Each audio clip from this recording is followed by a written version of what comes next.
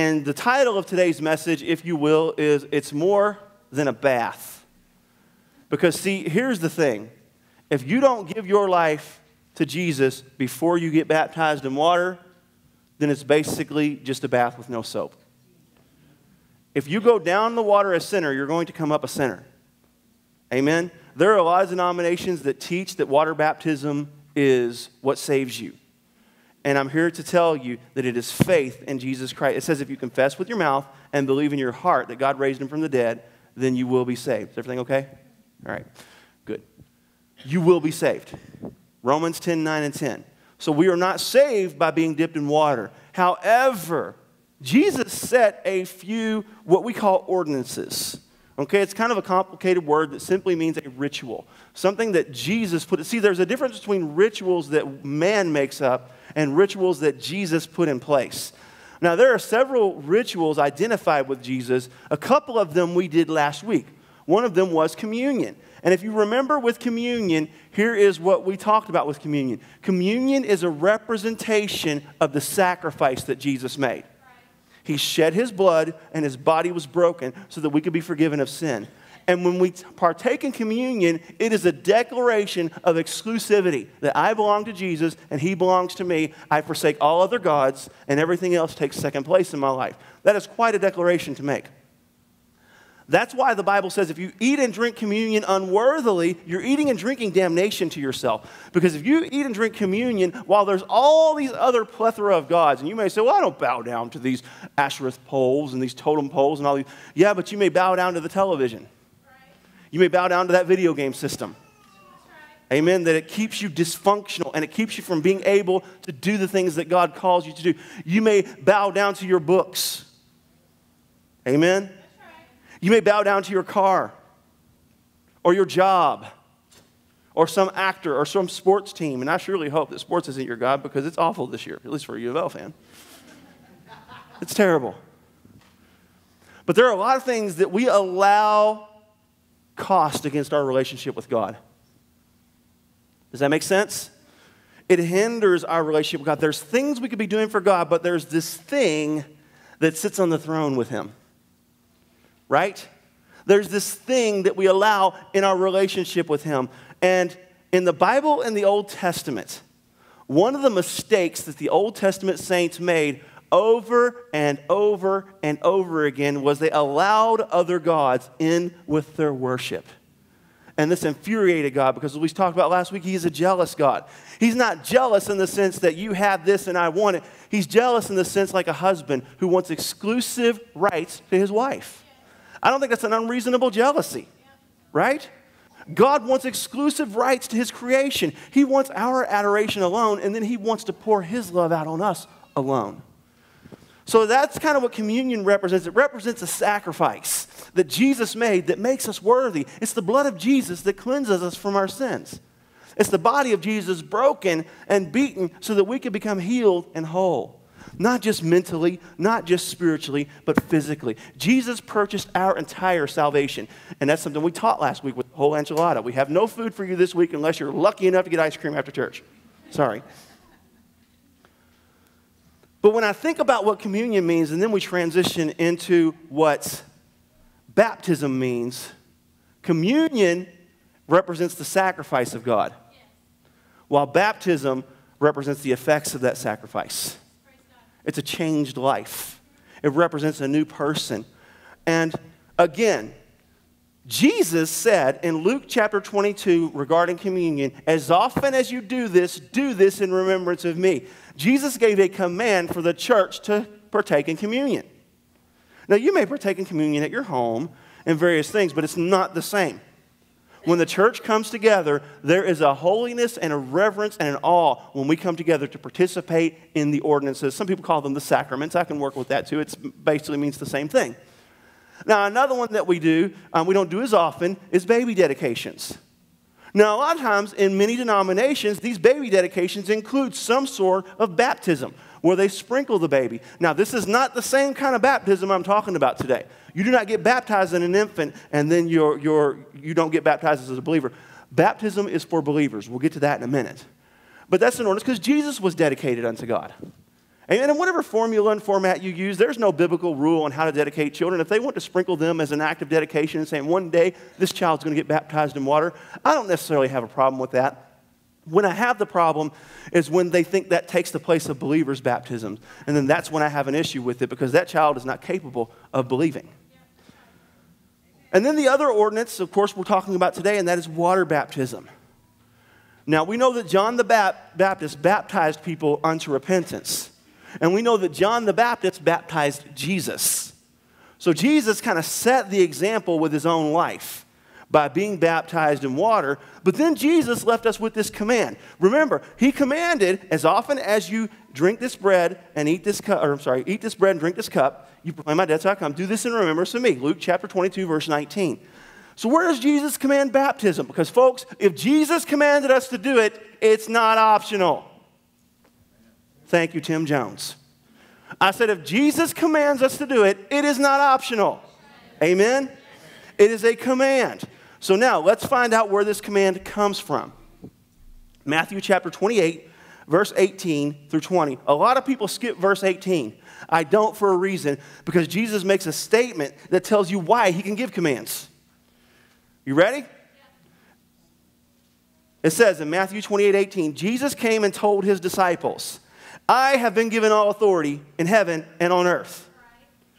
So Jesus is saying, now that I have accomplished the work of, some people call it the Eucharist, some people call it communion, whatever you want to call it.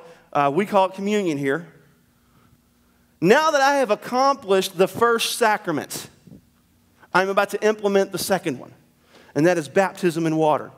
Now, don't get it reversed. We'll talk about that in a minute as well. But he said, all authority in heaven and on earth has been given to me. I have been given all authority. Therefore, go and make disciples of all nations, baptizing them in the name of the Father, the Son, and the Holy Spirit. Teach these new disciples to obey all the commandments I've given you, and be sure of this, I am always with you, even to the end of the age. So Jesus gives the church some responsibilities here, some commands. Because remember, it says, teach these new disciples to obey all commands I've given you. So see, we have this soft version of Jesus that's full of grace and full of, oh, I just love people and I just can't stand to see them hurting. So if you don't want to do what I say, that's okay. And that's not the way Jesus said. Jesus said, commands. Jesus said, these are my commandments, that you love one another. If you love me, obey my commandments. Jesus gives commands. Jesus is not a softened version of the Father. They are the same God. Are you hearing me? Jesus gives commands. He said, teach them to obey the commandments I have given you. And one of the commandments was to go and make disciples. Preach the gospel. See, these are commands that Jesus gave the church. There are about 500 people here at this time which made up the New Testament church. They had not yet been baptized in the Holy Spirit. They had been told to wait. We talked about that a couple of weeks ago. They had been told to wait until the power of God fell on the day of Pentecost. Of course, they weren't specifically given that day. But he gives them the command to go and preach the gospel. Go and make disciples. Go and make believers. Then it says baptizing them in the name of the Father, the Son, and the Holy Spirit. So first we preach and they get saved. Second, we baptize them. Third, we teach. Amen. Preach, baptize, teach. Teach these disciples, these new disciples, to obey all the commandments I've given you. Whose responsibility is it to teach? It is the church's. It's not just the teachers. There is an office of teacher, but it does not excuse us all of our responsibility to teach new believers to obey. Amen? I thank God for the office of teachers. We have some of the best teachers I know that go to church here. But ultimately, the church has the responsibility to preach, make disciples, baptize, and teach these disciples to obey the commands. And then we have the promise of his presence. It is not a dry, stale, empty religion. We have the promise of presence. Can you imagine how boring communion would be without the presence of God? Because let's be honest, the wafer cracker, whatever you call it, it's not that good. Matter of fact, if you can get it down, you're dying for grape juice, which you get like a sip. Right? We know it's more than just these elements. Just like baptism in water. We take a bath on a regular basis. At least some of us do by the smell of the building. And it doesn't really change anything until there's change in us, the presence of God. See, because the Bible gives a promise to every believer. It says that His Spirit bears witness with our spirit that we are His children. So that means that when we give our lives to Jesus, His Spirit now lives within us as a witness of our salvation, as a witness of our changed life. Are you hearing me? So that's what changes everything, and that's what separates Christianity from other religions. Many other religions, there is this dream or this goal we're trying to achieve, and there's this God that's beating us down every time we make a mistake. But in Christianity, we have this God that's helping us up and overcome our mistakes and become greater than our mistakes, and to even get to the point where we don't make the same mistakes over and over again. So church ordinances that we do were actually instituted by Jesus Himself. These are not meaningless traditions, simply keeping a religious rule. They're actually symbols that have deep spiritual meaning. And toward the end of this message, I'm going to kind of tell you, what is the meaning of water baptism? We know the command. And I'm going to give you some examples and patterns in the Scripture that I believe show how we're supposed to get baptized in water. However, what does it mean? What does it really mean to go down in that water and come back up wet? Is that it? It's deeper, and it means far more than that. Now, first things I want to say is we are led by the Spirit, not ordinances. If we become an ordinance-led church, then we're going to dry up and die. However, there are Spirit-led ordinances. Amen? Clearly ruled out in the Scripture, pointed out to us. Communion and baptism being among those. Communion is not optional. It is a command. Jesus said, do this in remembrance of me. I actually feel the church should probably do it more often. It's one of those things that I don't know how we got down to once a month, but it's just kind of been a tradition ever since I've been saved. And I almost think it's something we should do every time we come together. And actually, way back in the day when the church first started, it was still a Passover meal. And they went for the whole lamb and the whole nine. Y'all want to talk about coming, this church would be packed if we did that. And they actually had a problem because people were coming just to eat, just because they were hungry. It wasn't because they recognized what Jesus had done for them. So out of risk of keeping going back and forth, I'm going to move on to what I really want to get into today. And that is, remember this. When the Holy Spirit draws us to Christ and transforms us, it leads us to Jesus, who leads us to the Father. The whole goal is to serve the triune God, Father, Son, and Holy Ghost. Jesus said, if you've seen me, you've seen the Father. I and the Father are one. And see, I say this because there's something that aggravates me about Pentecostal people. I don't have to listen to you because I have to listen to the Spirit. Well, the thing is, if that's the case, then it better agree with Jesus and it better agree with the Father. Are you hearing me? Because you can't say I'm following the Spirit and disobey Jesus. It's not possible. You can't say I'm going to the Father and disobey Jesus. You can't get to either of them if you disobey the Spirit. Amen? They all three work together as one God, manifest in three persons. It's a beautiful mystery, but yet understandable at the same time. I say this because it's the work of the Spirit that transforms you into a child of God and immediately saves you and leads you to Jesus, who then in turn leads you into a relationship with the Father. That's why I struggle with someone who says, well, I'm saved, Pastor, but I don't want to be baptized. So that leads to a conflict in me because that's someone that's saying, I'm saved, but I want to disobey Jesus. Right? I'm saved, but I want to disobey Jesus. Now look, I'm going to get ahead of myself, and I don't care because I do it all the time. That does not mean that we can't arrange things where your family comes, and it may take a little time to get that situated. That's not what I'm talking about. I'm talking about a person that says, no, I don't want to get baptized because it's embarrassing. I don't like the way I look wet. Or I don't want to get baptized because I don't think it really matters because baptism isn't what saves me. No, baptism, it's faith that saves you, but it's obedience that is the fruit of salvation. Are you hearing me? When we don't walk in obedience and we're walking in disobedience, I think there's a problem with a disobedient Christian. I think those two words don't work together. Christians are obedient to Jesus. Why? Because they are led by the Spirit. And then ultimately, if we disobey Jesus, we got the Father to deal with. I want to deal with my Father on good terms. Amen? And we have the Spirit empowering us. It's not like we're on our own. It's not like we have to figure this all out. He lives inside of us, moving and breathing within us, guiding us, directing us, giving us purpose and courage to do the things that we need to do. It's not like we're orphans. Jesus said, I'll not leave you as orphans. I'm going to send you a comforter, and he's going to teach you everything that I've just taught you. He said, whenever you get under attack and you don't know what to do, don't worry about what to say. The Spirit of God will speak through you. The Spirit is powerful. So what about baptism? What's the pattern? Because again, there are some people that say, well, you just sprinkle the person. There are some people that say, well, you can get baptized as a baby. And there are some people that say, well, the formula doesn't really matter as long as it's done in faith. However, I think when the Scripture sets a pattern, as long as we're able to follow that pattern, we should.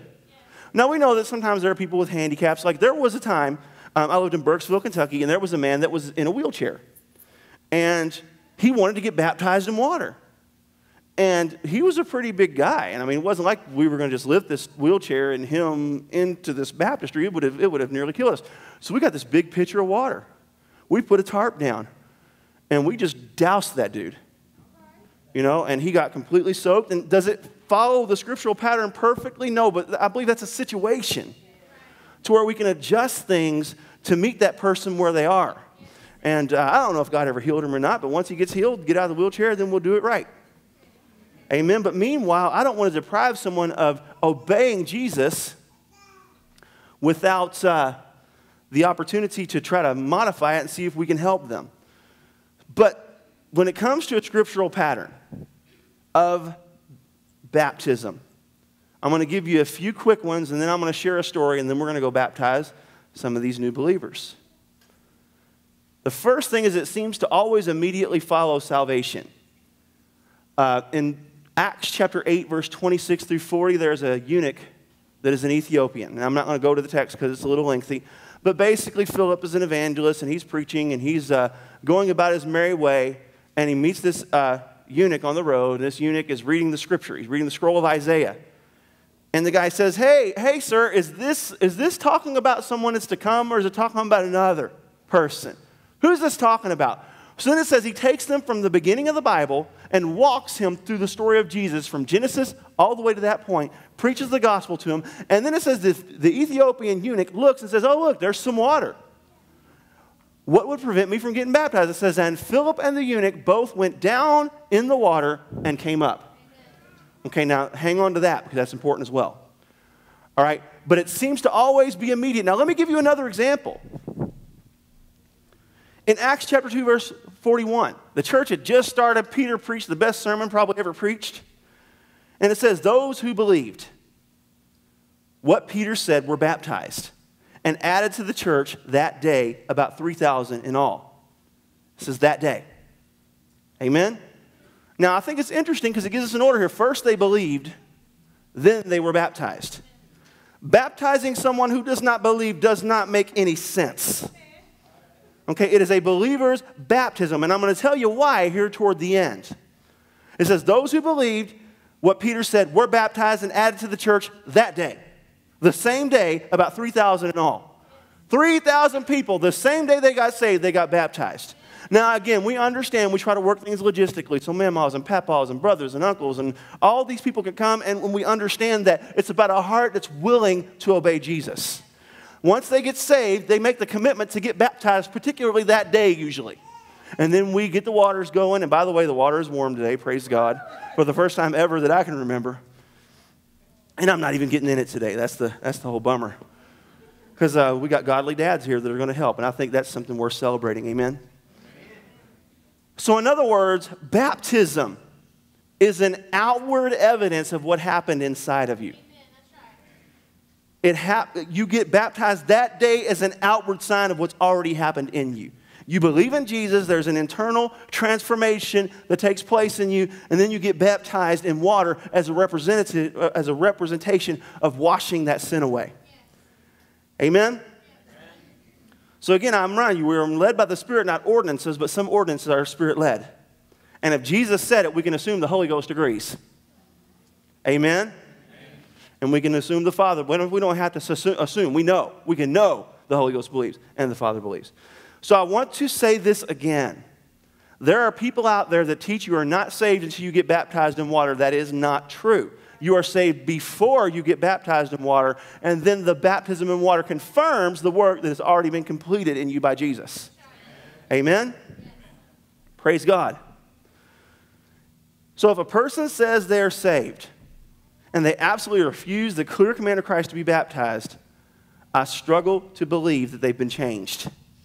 You cannot obey the Spirit and disobey Jesus. Amen? The second pattern of water baptism that we see throughout Scripture is that it's always by immersion. That is, the person goes under the water. I've already given you one example of the eunuch and Philip both going under the water. We see many baptisms by John the Baptist where he takes them under the water. There are countless examples. But I want to give you really the only example that matters, and that is the example of Jesus. Matthew chapter 3, verse 16. It says, after his baptism, Jesus came up out of the water. The heavens were opened, and he saw the Spirit of God descending on him like a dove. And then the next verse says, and his Father says, this is my Son, in whom I am well pleased. The triune God, Father, Son, and Holy Spirit, all there in one spot. All there working in one event. And that is the baptism of Jesus Christ. Now, Jesus Christ didn't get baptized because he needed to be saved from his sins. See, what did he tell John the Baptist here's John the Baptist baptizing folks, and then walks Jesus. And he says, I want you to baptize me. And what's John's response? Oh, Lord, you should be baptizing me. And then, I don't know the other versions, I just remember the King James. He says, permit it to be so, thus to fulfill all righteousness. So Jesus is saying, let me show these folks the example. Let me show these folks the example that needs to be followed. So if Jesus was immersed, I want to be immersed. That's the pattern I want to follow. Now, we also have several other examples throughout Scripture. I've just given you two. The third thing, always the name of the Father, the Son, the Holy Spirit, or also known as the name of Jesus. Now, let me explain this because this is super controversial. Okay? I'm not dogmatic about what you say over the person that you baptize or that is getting baptized. What I am dogmatic about is who they place their faith in. And the thing is, I make both camps mad. I make the Jesus-only camp mad, and I make the Trinitarians mad. Because I say, by the authority of the Father, Son, and the Holy Spirit, I baptize you in Jesus' name. That's right. Because I want the Trinity to be recognized. Amen? But I also, the disciples baptized in the name of Jesus. That is the scriptural pattern that was set. Jesus said, baptize. He didn't say baptize in the Father, Son, and the Holy Spirit. He said, baptize in the name of the Father, the Son, and the Holy Spirit. And the Son has a name. And his name is Jesus. Amen? So we need to remember the details of the word. Sometimes I just want to say, I baptize you in the name of Yahweh, Jesus, and the Comforter. That's their names. But for the sake of clarity, I acknowledge the Trinity and I baptize in Jesus' name. There ain't no getting to anything without Jesus. The Holy Spirit can lead you to Jesus, but if you reject Jesus, that's where it stops. That's why when Thomas said, show me the Father, Jesus said, you see me? You've seen the Father.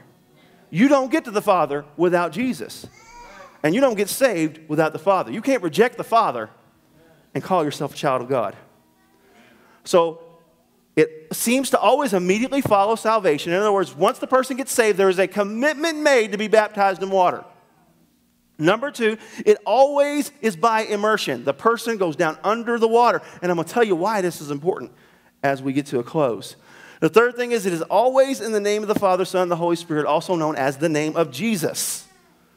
The fourth thing that I've noticed as a pattern in the Scripture is location is not important. There is not this holy water that you have to get baptized in or it doesn't count. It seems wherever a person got saved, that's where they got baptized. Just like the Ethiopian eunuch. He said, look, there's some water. Why can't I get baptized here? And Philip baptized him right then and there. So location does not matter. Amen? Wherever a person gets saved, if there's water nearby, they can get baptized. I believe it's okay to inform family and wait for a proper date, as I've said already. And then the fifth thing, which almost seems to kind of contradict the fourth thing, but it doesn't, hear me out, is baptisms are not intended to be private events. Okay, kids, I'm going to need you to help me out and listen, okay? We're almost done. I try to be quick for you. But this is important stuff, and we want everyone to be able to receive what God is teaching. It is an incredible honor to be a part of a church that lets the children sit in the sanctuary once a month. Amen? It's an incredible honor to see. There was a little girl that when she was talking about, it got the joy deep down in my soul, and she was doing this thing that I thought I was going to do it with her, and then I went down this far and said, nope. But she was just doing this thing where she would go down till basically her bottom hit the ground, boom, and then she'd bounce right back up, and it was like, wow. She's really understanding what deep in my soul means, and that's just incredible to see kids worshiping the Lord. But baptisms are typically not private. Jesus' baptism was public. So were the thousands, or 3,000 more specifically, that got saved on the day of Pentecost. Their baptisms were public. Now, this is where it gets a little interesting for me, because I'm not saying it's necessarily wrong to baptize someone at your pool at home.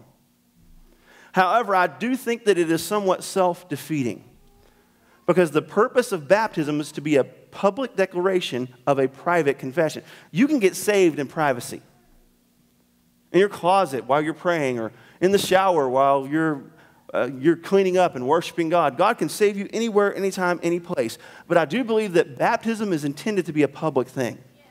Now, why is it intended to be a public thing? Well, let me give you a few reasons why I believe this. I've already said this several times. One is a public confession of a private decision. See, the Bible says that he who acknowledges me before man, I will acknowledge him before the Father. You can't get saved and then hide in the darkness and hope nobody figures it out. All right? Baptism is that coming public. Here I am. I gave my life to Jesus, and now I want everyone in the church to know about it. The second reason that I really think that the Scripture shows that baptisms are not intended to be private is because it encourages and excites everyone. There is something about seeing a new believer go down in that water and come back up. There is something that happens supernatural in that event, and the church needs to be a corporate part of that. There's an excitement, there's a joy, there's just something that goes on. And that's why I really encourage every one of you to stay for this baptismal service. I wish that we had one somewhere in here to where we could do it right during worship service. I think that'd be awesome. But that is just not the logistics that we have. We have to cross the parking lot, and we have to deal with it over there. And I thank God we have a baptism. I thank God we don't have to break ice in the creek in the wintertime. Whew, hallelujah. I want to get baptized. You want to wait. Is that what you said? And Pastor, I want you to do it. You said your daddy, right? You want your daddy to do it, right? Thank God we don't have that hill to climb. So first, it's a public confession of faith due to a private decision. It encourages and incites everyone. And then this. Jesus didn't give the command to be baptized to a person. He gave it to a church. 500 people to be exact.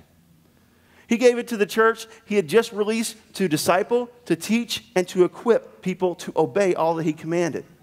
Just like it doesn't make sense to take discipleship away from the church, it doesn't make sense to take baptism away from the church either. Now, am I saying there cannot be discipleship that goes on at home? No, but it's a function of the church. It's a corporate responsibility.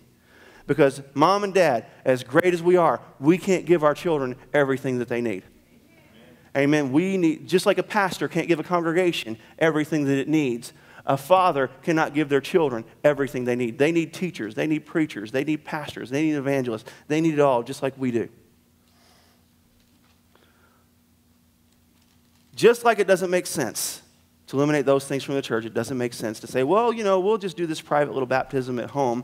And you may say, well, we did that, Pastor. Is that invalid? No. Again, I'm not dogmatic about these things. I am just showing you scriptural patterns that exist that I think it's a good idea to follow. Amen? So now that leads us to the question, okay, Pastor, we know kind of the patterns in the Scripture of how baptism is supposed to be implemented. What in the world does it mean? Why do we do this thing anyhow? Well, let me take you to Romans chapter 6, verse 1 through 4. Now, he's obviously talking about grace in this context, and he's talking about how grace has the power to save us from sinning, not leave us in sin. That's a popular misteaching with grace, is that grace is the ability of me to do whatever I want and God will just forgive me. Well, Paul disagrees. Romans chapter 6 says, what? Should we keep on sinning so that God can show us more and more of his wonderful grace? Of course not. Since we have died to sin, how can we continue to live in it? Now listen, or have you forgotten that when we were joined with Christ in baptism, we joined him in his death? For we died and we were buried with Christian baptism. Just as Christ was raised from the dead by the glorious power of the Father, now we also may live new lives. So here is what I want you to do. I want you to envision that water as a grave. Because you have been transformed by the Holy Spirit, you are seeing that water as a grave, and when you go down into that grave, the old person dies and is buried. And the person that comes up ain't the same person. Are you hearing me? The person that comes up ain't the same person. It's a brand new person. Outwardly acknowledging Jesus. That inward change that has already occurred is now acknowledged and celebrated by all. Colossians 2:12. I love this. It says, for you were buried with Christ when you were baptized. And with him you were raised to new life because you trusted the mighty power of God who raised Christ from the dead. So see, again, while communion represents what the sacrifice of Jesus was, baptism represents what the sacrifice of Christ did. It changed us. It transformed us. Why? Because all of us were born sinners. All of us were born incapable of making ourselves right with God. All of us were born with a nature to sin. All of us were born with an inability to stop on our own. We needed outside help from someone who was untouched by sin, who was holy, as we talked about earlier in the worship service, who was able to pull us out of that muck and transform us. And thank God, he is able. Thank God, he is able. 2 Corinthians chapter 5, verse 17. I love this. It's one of my favorite verses. It says, this means that anyone who belongs to Christ has become a new person. The old life is gone and a new life has begun. So what does baptism mean? We know now the scriptural pattern. And we do it best to make it convenient for everyone by giving you a nice warm tub. But it means something so much more. It means that when I go into that water, I've made a public declaration of faith that Jesus is Lord of my life, that I have been transformed, that the Holy Spirit lives inside of me, that I'm walking in obedience with the Son, and I'm walking in reconciliation with the Father. Now I have a relationship with the triune God that I could never have before because of what Jesus did, and that's why I participate in communion. That is why I eat his body and drink his blood, not literally, but metaphorically. We do not believe in transubstantiation here. We do not believe that it literally becomes the body and blood of Christ like so many of our brethren do in other faiths that I won't mention because I get in trouble every time I do. We are transformed. And baptism is a symbol of that transformation. You go down dry, you come up wet because there's been a change that cannot be undone. Are you hearing me? Now I want to share something real quickly before I close.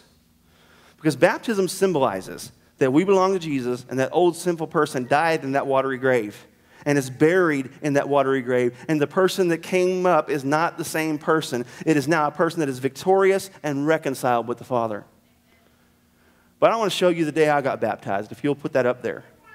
It was in August of 1995, and if you recognize that as my pastor, Pastor Carroll, that you hear every Father's Day, looking quite a bit younger than he does now. That was about 23 years ago. And let me tell you about this baptismal pool so you can know how blessed you are. Kevin Green did not only put a heater in that baptismal, but he scrubbed it yesterday to make sure the water was clean. No such thing happened in that pool. There was no heat, and that water looked like it had been in there for months. There was at least an inch of dust. It left footprints when you walked on the bottom of other people's body funk that had been baptized in that water. So you better believe I knew it was more than a ritual. I went down clean and got up dirty. But really, I went down dirty and got up clean. In Jesus' name. Which leads me to my conclusion. See, the man that went down in that water, before he gave his life to Jesus, was really, really unredeemable in people's eyes. I was 21 years old in that picture. I'm 44 now, a lot less hair, but a lot more faith. But God transformed me in such a way that there were things in my life that were vices that I could not get liberated from that dropped off of me. I got saved in July of 1995, and that was August of 1995. About 1 year later, I married my bride. And my wife, Beth, who was my girlfriend at the time, we had been sleeping together before that point, and we had been doing a lot of things that were wrong, and we stopped and made a commitment to God and said, now that we're saved, we're going to live for Him. And we cut all that off. We got engaged, and then we waited a year, and we got married. It was a rough year. For you grown folk, know what I'm talking about. Oh, Lord, I couldn't wait for that year to end. It was a rough year. But God is good. And He got us through it, and the Spirit empowered us. But I am so thankful that the Holy Spirit of God, one day in the middle of the west end of Louisville, began to prick my heart because, see, I was living in utter and desperate sin. I was raised in the home of a drug dealer. My neighbors on both sides were drug dealers, and my neighbor across the street was the King Daddy drug dealer. And I'm not kidding. We were in the middle of poverty in the west end of Portland. This dude had a sauna, a whirlpool, what do they call those hot pools? Hot tub, thank you. Thank you. Yes, they had an arcade inside their house. It was ridiculous. I mean, if you were a police officer and did not know these people were doing drugs, I don't know what in the world you were doing. And it was like the Taj Mahal across the street, and then all these little shotgun houses all surrounding it. I'm not even kidding. He had like a 3-car garage. He had a basketball court. It was ridiculous. What's those things that the sauna? They had an outdoor sauna. All this stuff going on. And that I grew up thinking all that was perfectly normal. And I was given my first beer when I was 2 years old. I was given whiskey in my bottle when I was a baby to put me to sleep. Probably not much older than this child here. And in my bottle would be a shot of whiskey so my parents could party all night. I learned to endure loud music. I learned to endure all these things. And I'll never forget, there was a pivotal point in my life when the enemy was tormenting me. I was a child, probably no older than Joe, about Joe's age, maybe a tiny bit younger. And I would hear voices inside of my head. And I'm serious. I would hear voices. It was like people were living in my head, and I was too young to really articulate what was going on in my mind.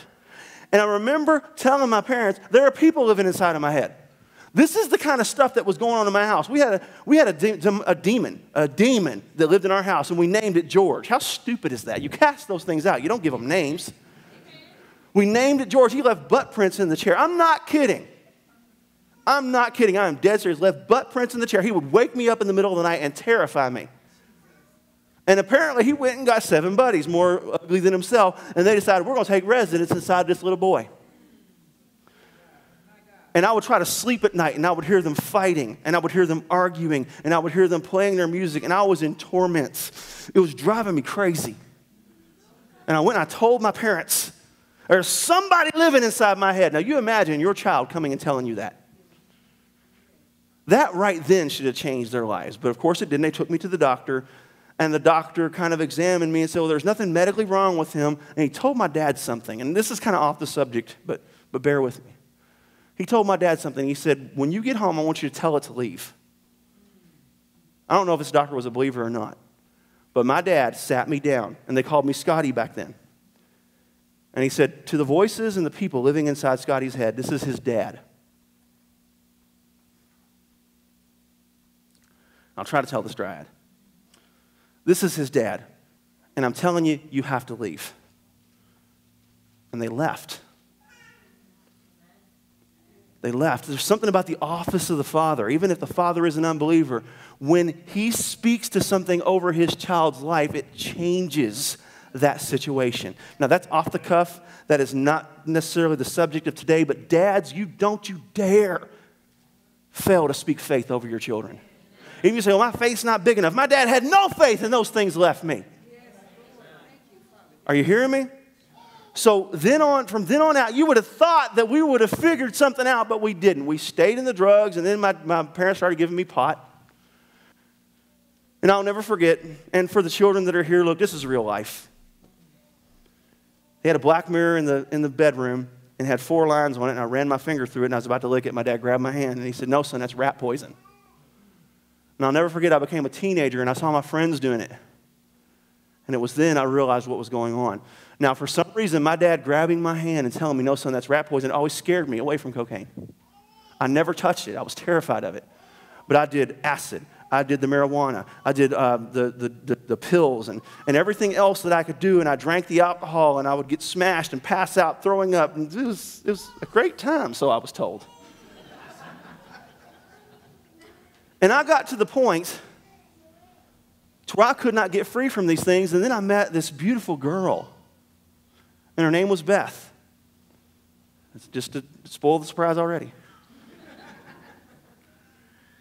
And I wanted to please her, but I could not. I tried to stop doing the drugs because it did not make her happy when I did these things. So I stopped 147,000 times probably doing drugs. And I would always find myself right back in the pit. I'd always find myself right back in trouble. And then one night, from my parents, believe it or not, I ate something called reefer brownies. It's where they put marijuana in brownies, and I'm telling you, don't do it. Stupid. But anyhow, I ate those things, and it put me into what they call a trip. I'm just being raw this morning, real, because I got a feeling this is for somebody this morning. But I went into a trip and started freaking out. I honestly believe there was more than just marijuana in there, but I have no idea. But I started freaking out, and it freaked Beth out. And I remember for the first time in my life calling on the name of Jesus in faith. Because I was freaked out and I thought I was going to die. And I said, if I can just go home and go to bed, I'm sure I'll wake up. But Beth wouldn't let me go home because she was scared. And then finally I said, Lord, Jesus, if you will get her to let me go home, I promise I'll go to bed and I'll never touch drugs again. And all of a sudden, she said, why don't you just go on home and go lay down? I was like, it worked. Wow. So I went home, and I went to bed, and I went to my refrigerator, because back then you kept marijuana in the crisper, and I threw it away. I got rid of all the drugs, but I kept one more vice, and that was alcohol. I could not get off the alcohol. My family is a legacy of alcoholics, and I thank God that curse is broken over my family now in Jesus' name. Amen. So a few months passed, and the Lord was just dealing with me about it. Just the Holy Spirit was just really pressing on me. You need to give this stuff up. And then I started having dreams. I had dreams about the rapture. I didn't even know what the rapture was. I just saw these people going up in the sky, and I was like, what? I had never read the Bible. I didn't know what the rapture was. I saw people going, and I knew I wanted to go with them, and I wasn't. And I was like, whoa, wait a minute, what about me? And I also had some demonic dreams and some terrifying dreams. But the dream that got me on track is I was laying down. I fell asleep, and then all of a sudden I'm standing outside, and it's the most interesting thing I've ever seen. I was running. I didn't know what I was running from, but I was running. And I got caught in a barbed wire fence. And when I got caught in the barbed wire fence, I broke myself free and fell on the ground, and my hands and my feet were pierced. And then all of a sudden, coals started falling from the sky and hit me in my back and burning my shirt, and I was just running with bleeding from my hands and my feet. I had no idea what any of this meant. And I make it to this building. It's this old, it almost looks like this old metal shack down here that we keep the lawnmower in. It's just beat up, but it was enough to shelter me from those coals. And then it started rumbling, kind of like the Father, as Dr. Norm was talking about. And a voice came from heaven, and it said, my son is about to return, and my wrath is about to come for those who don't serve him. And I woke up out of that dream, and I was like, I am done. I am not staying like this anymore. And I started searching for churches. I went to the Baptist church. I went to the Catholic church. I went to any church that would let me in the door, trying to find answers. And then finally, I got mad because I could not find the answers I was looking for. And so I got worse. And I started drinking again. And I started cussing like a sailor. And one of my friends would see me carrying a Bible, because at that point I started carrying a Bible because I was desperate for answers. And my friend said, "Why are you carrying a Bible around and cussing?" And I said, "Because I can't find anything that looks like this." And he says, "I know a place. Forgive me for lingering. I know a place." And we caught the bus, because back then I was too broke to drive. We caught the bus to church, Beth and I. And we went to that church. The first experience wasn't so good. I'm not going to get into that. But the pastor came and visited me, and he said, "I want you to come back. I want you to try one more time." And there was a guy with a mullet, not even kidding, preaching. And he preached the gospel of Jesus Christ. He preached about how the blood of Jesus cleanses us from our sins. He preached about how the Holy Spirit comes in and lives inside of us as a comforter and transforms us from the inside out. And I said, "That's it. That's the message I've been looking for." And I went to the altar, and he prayed for me. And my life from that day was transformed. The alcohol was gone. The desire, because see, something happened. I quit doing the drugs because I promised God, and I was not stupid enough to disobey God in that way and make a promise and then back down on it. But I wanted it. Matter of fact, one time somebody handed me the bag, and I was so messed up on this stuff, I grabbed the bag and took a mouthful of it and just chewed it up and spit it out, just hoping to get the taste again. And long story short, I was set free. I went home, threw away all my magazines, if you grown folk know what I mean. I threw away all my stuff that I felt would hinder my relationship with God, and I immediately scheduled my baptism in water, which is that day. And the man that you see in that picture, folks, he's not the same man I just described to you. I have been transformed in a way like I can't even imagine. A year later, I was in ministry. Had no idea what I was doing. But God used me. And God began to grow me. And He began to transform me. So I'm here to tell you this morning, the gospel of Jesus Christ still changes lives. The blood of Jesus still saves souls and cleanses people from sin. The power of God is still existent, even in the worst situations of a young boy who was given alcohol at 2 years old, given beer at 4 years old, had demons living inside of him at 8, 9, 10 years old, had him cast out by an unbelieving father. What a miracle. Amen? Stayed on this stuff, ended up on drugs, ended up doing all the wrong stuff, ended up a hot mess, and God saved him in an instant. Just like that, transformed. I know many people's stories are different. Some people, they struggle to get off drugs. Now, my struggle, I guess, was all before I got saved. Because the moment I got saved, I was done with that stuff. Since July of 1995, I have never even desired alcohol or drugs. I go to the bar to see my dad every Thanksgiving and every Christmas, and I do not even have the slightest of temptation to partake in what he's partaking in. What I do have is a heart to see him partake in what I'm partaking in. And one day I believe that's going to happen.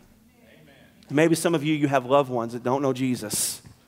And you have loved ones that don't understand what's going on in your life. Let's just continue to believe. Let's continue to pray, because remember the promise of the Philippian jailer. Believe on Jesus Christ, and you'll be saved in your entire house. So, Lord, I'm hanging on to that promise that, Lord, you're not going to give up on my dad.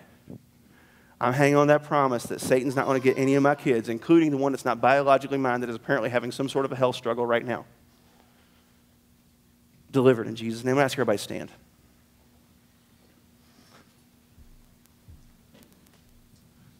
Could I just get a little acoustic? Just a little acoustic. That would be great. Well, yeah, that'll work. Everybody come on up. Since y'all are prepared.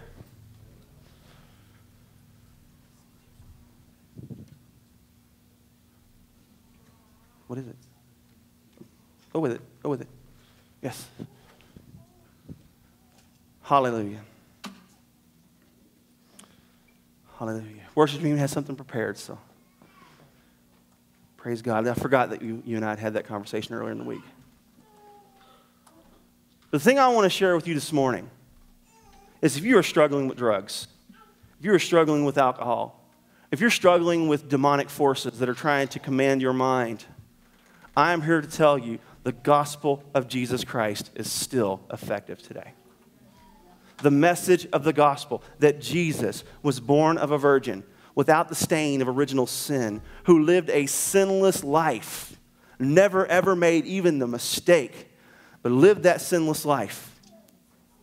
He died a sinner's death to take our punishment and our death. And he rose on the third day. He sent the Holy Spirit as a comforter because he ascended and is seated at the right hand of the Father right now, making intercession for every one of you here this morning. And he's coming again. One day he's coming back, folks. Jesus didn't just leave us here in hopes. Jesus left us here with a plan. He's coming back to claim a bride, spotless and without wrinkle, because of what Jesus did. Folks, we are not going to be perfect in this life, but we can be perfectly transformed by the Holy Spirit.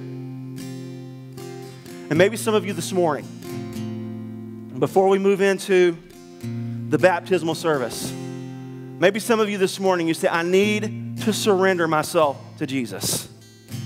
I need to give my life away and become a child of God. I need that same experience, Pastor Tim, that you had back in 1995. I need my life transformed. I need help.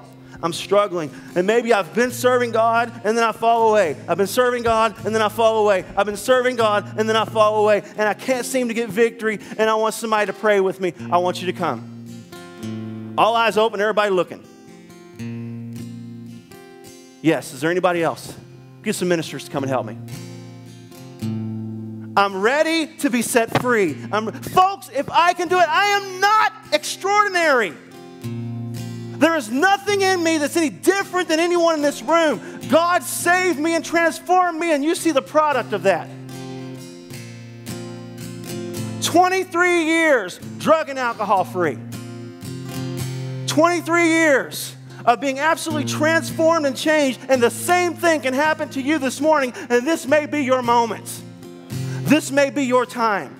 Because time is running out, folks. Jesus is coming soon, and he's collecting a bride that is pure. And the way to get pure is to do what's happening right here, right now. And that's confessing with your mouth that Jesus is Lord and believing in your heart that God raised him from the dead. It's not complicated. If that's you, I want you to come. I am tired of the battle. I am tired of the struggle. Folks, if God can save a child that was given whiskey at 2 years old, he can save you. He can save you. He can transform you. I'm so thankful that he saved me. I'm so thankful that that man is different than the man I had to describe to you just a few minutes ago. Father, in Jesus' name, Lord, there are some folks here that have a very different testimony than mine. There are some folks in here that have saved God, that have served God from the day they were children all the way until today, and I thank you. I thank you that you've done that. Folks, there is no benefit to getting off track. I can't imagine where I'd be today if I'd served God as a child. But I tell you what, I have no regrets. Every moment I've given to Jesus, I don't regret. I wish that I could get you to understand what happened inside of me. Maybe there's some of you that are listening online and maybe you just happened upon this because of the title or something or whatever. Maybe you're looking for a church home, or maybe you're looking for answers, and I'm here to tell you that Jesus saves all sinners.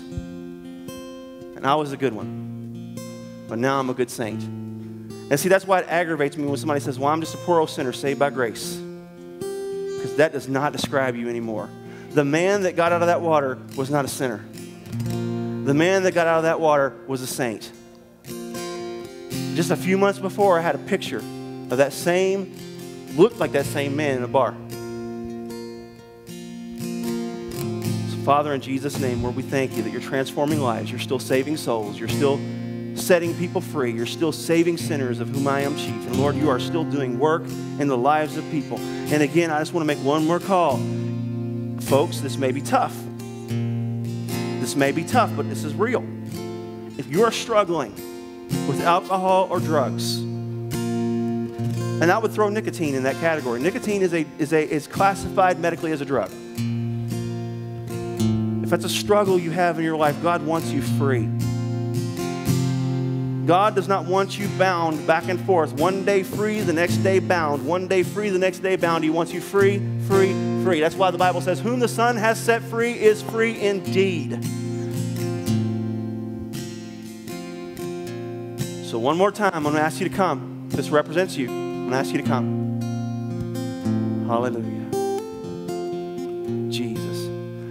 Well, with that said, I'm going to ask everyone to join me in this altar. We're going to say a prayer together. And then we're all going to go next door.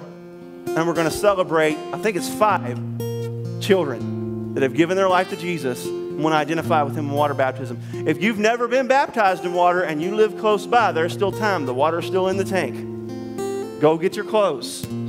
Or just, it's warm enough, just go get wet and get in the car and drive home real fast and dry off.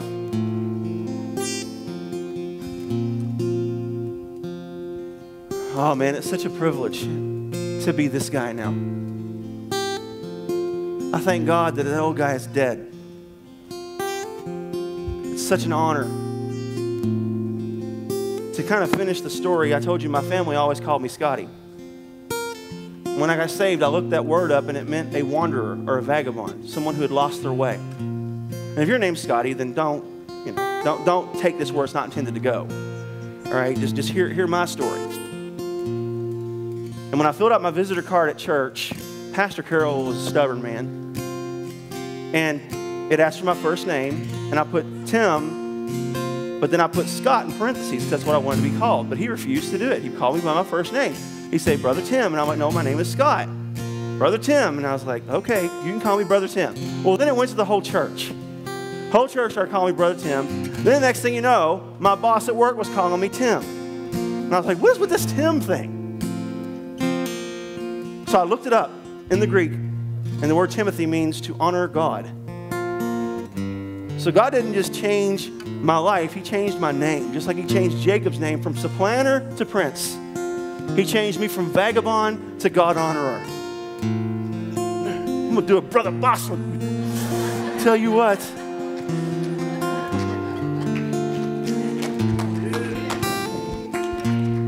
That is exciting.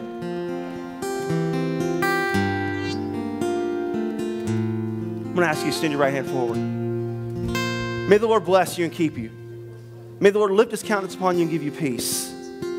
May you be blessed in the city and blessed in the country. Everything that you do, even the fruit of your womb, even your children are going to be blessed. In Jesus' name, amen. Do we know this one? Is something we're familiar with? Can we sing this together just for a minute? I mean, the word, they'll probably need the words, though. You got to take me down. Put the words up. Jesus. Just lift your hands. Jesus.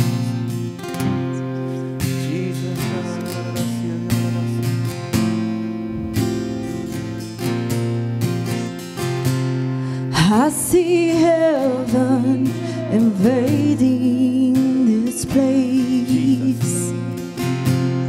I see angels praising your holy name, and I sing praises, give you honor, worthy Jesus. I see glory. I see glory falling in this place. I see hope restored. I see hope restored, healing of all disease, and I sing praises, give you honor, worthy Jesus. We give you praise and all of the honor. You are our God, the one we live for. We give you praise and all of the glory, God. We give you praise and all of the honor. You are our God, the one we live for. We give you praise and all of the glory, God. Hallelujah. I see glory. I see glory falling in this place. I see hope restored, the healing of all disease, and I sing praises, give you honor, worthy Jesus. you praise and all of the honor. You are our God, the one we live for. We give you praise and all of the glory, God. We give you praise and all of the honor. You are our God, the one we live for. We give you praise and all of the glory, God. And all of the glory.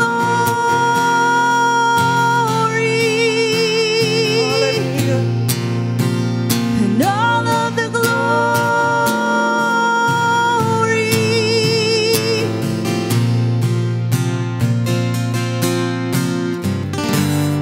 Let your presence fill this place. Hallelujah. Let heaven come.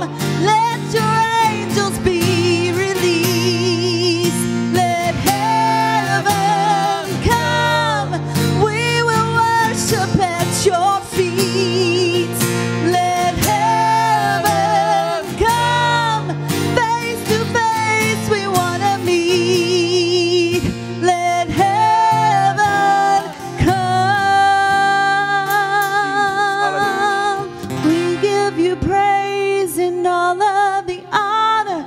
You are our God, the one we live for. We give you praise and all of the glory, God. We give you praise and all of the honor. You are our God, the one we live for. We give you praise and all of the glory, God.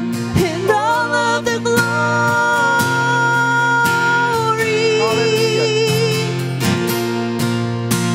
And all of the glory.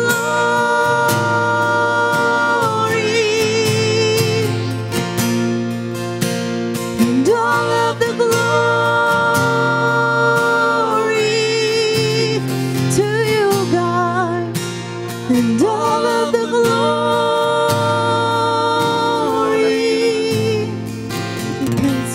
Hallelujah.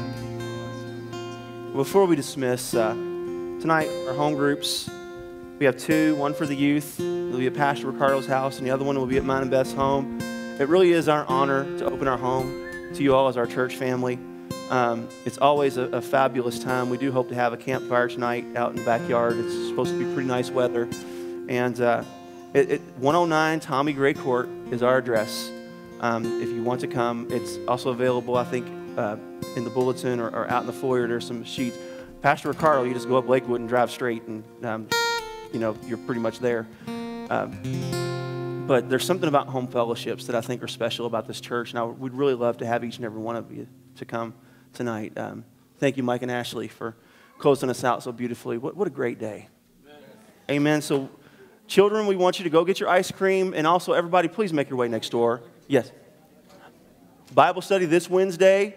Don't forget, we're going to do a treasure hunt. It's going to be awesome. And it's going to be, I think, a 4-week series. So we're really super excited about that. But don't forget, get the kids their ice cream. God bless you. Yes, absolutely.